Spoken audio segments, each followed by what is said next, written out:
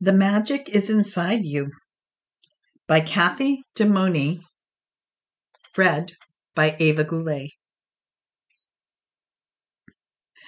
Madeline was 6 years old. She was a sunshiny girl.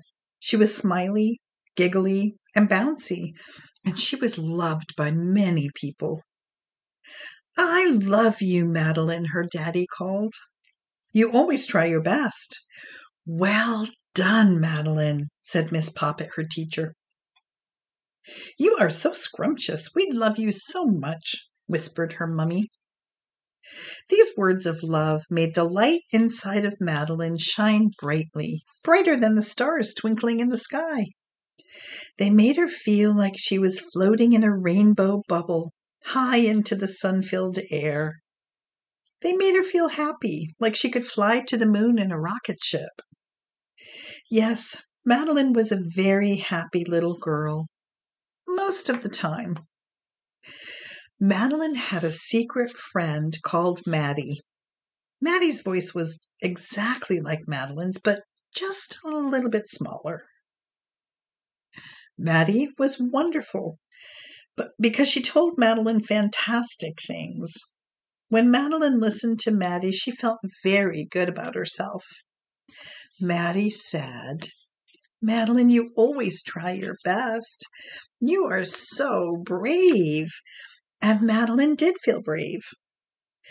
"Madeline, you are getting better and better at reading every day. Keep practicing. Well done." And Madeline did get better and better at reading. "Madeline, you are so good at trying with your sums. Look how many you got right." "Well done. You are learning so quickly." And Madeline did get better at her sums. "Madeline, so many people want to be your friend because you are so clever, kind, and funny." And more people did want to play with Madeline because she smiled more, laughed more. The light inside of her shone brightly, and she was fun to be around. Madeline liked listening to Maddie.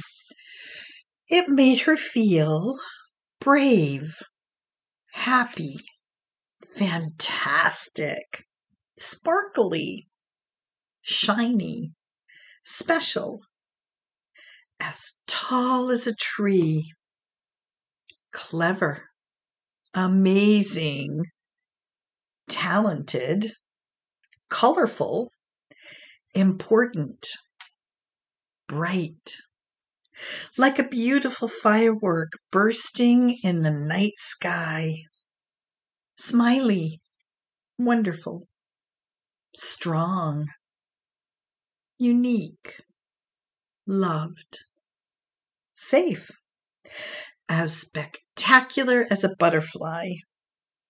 Madeline liked listening to Maddie. It made her feel like she could do anything, and the light inside her would shine as brightly as the sun.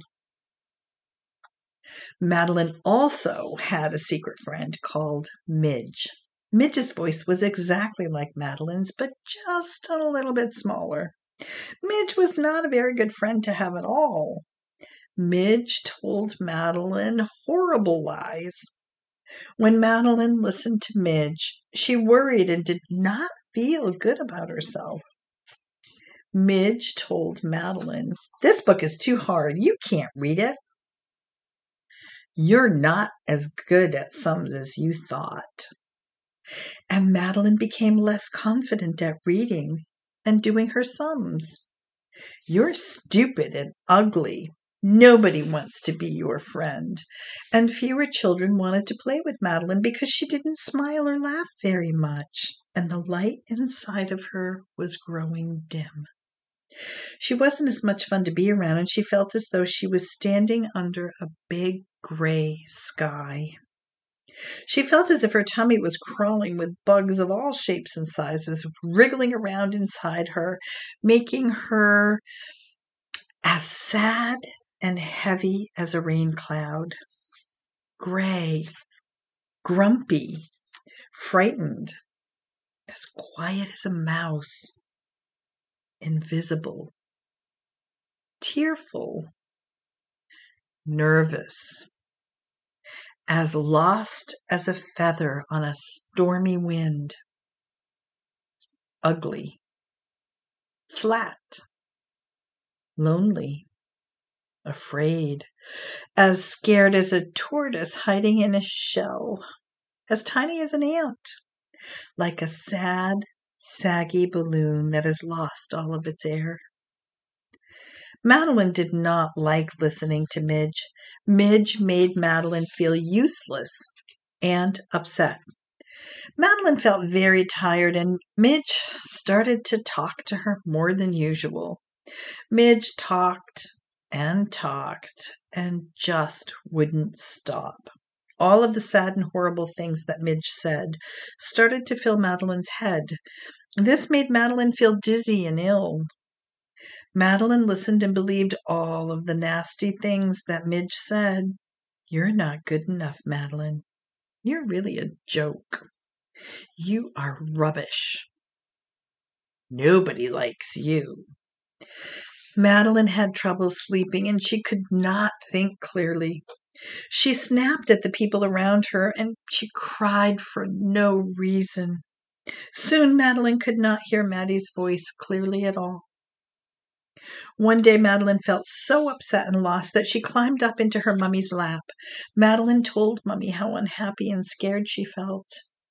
"Mummy, I wish I knew a magic spell to get rid of Midge so that I could only listen to Maddie's kind words. I am worried that the light inside of me has gone out." She buried her head into her mummy and she cried and cried. "Sweetheart, you need to listen to me now because I have a very important secret to tell you. I know the magic to make Midge go away," said Mummy. Madeline gasped. What could the secret be? Madeline leaned in close and listened carefully to what Mummy had to say.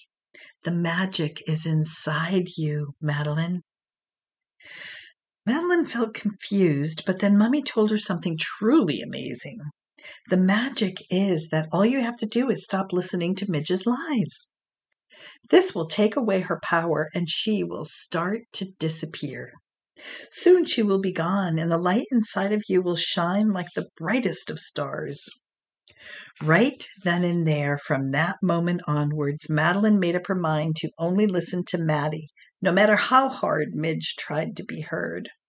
Madeline chose to believe all of the wonderful things that Maddie said and decided to be happy. Now and then, Midge tried telling Madeline more lies. "Shush, Midge, that's enough," said Madeline. "I can do it. You can't tell me how to feel anymore. You're rubbish, not me." And just like a bursting bubble, Midge went pop. Her voice disappeared, and "Well done, Madeline," Maddie sang out. "You are so wonderful and brave. You're a superstar. You can do anything. You should be so proud of yourself." Madeline beamed with delight, ran over to Mummy and hugged her tight. Then, with a skip and a smile, she ran outside into the garden to play, happy, giggling, and strong.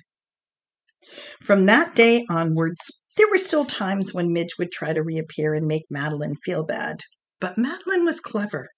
She remembered that she had the magic power inside of her to choose, and she would listen to Maddie and tell Midge to shush. Madeline's days were then filled with laughter, happiness, and love, and the light inside of her shone beautiful and bright once more. The end.